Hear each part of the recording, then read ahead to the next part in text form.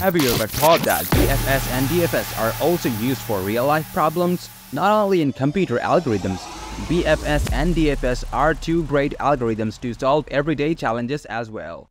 Let's begin with BFS. 1. Supermarket aisle navigation.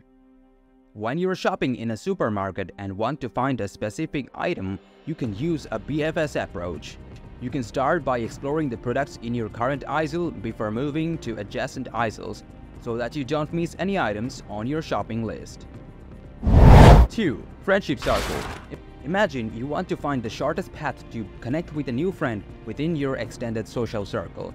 You would begin by exploring your immediate friends who are first-degree connections before branching out to friends of friends, second-degree connections until you reach your target friend. 3. Children's game, 6DegreesOfKevinBacon. In this game, participants try to connect any actor to Kevin Bacon through a series of movies they have appeared in. You start by listing movies involving the actor, then explore the cast of those movies, and so on, until you connect the actor to Kevin Bacon within 6 degrees of separation. Coming up with BFS. 1. Hiking trail exploration. When you're hiking in a forest or a trail, you might use a DFS approach. You explore one path as far as you can, reaching the end or a dead end before backtracking and trying another path. This method helps you thoroughly explore the area. 2. Bookstore shelf browsing. In a bookstore, you might employ DFS to browse through the shelves. You pick a bookshelf, examine the books from top to bottom, and then move to the next shelf. If you find a book that interests you, you might go deeper into its content before continuing your search. 3.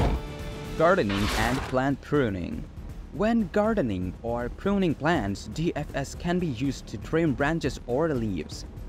You start with one branch, follow it to its end, prune it, and then move to the next branch. This process continues until you have pruned the entire plant systematically.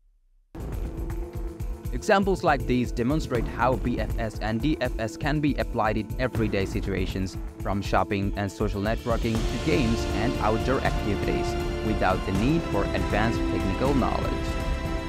Want to watch more exciting videos like this? Make sure to subscribe and follow. And thank you for watching.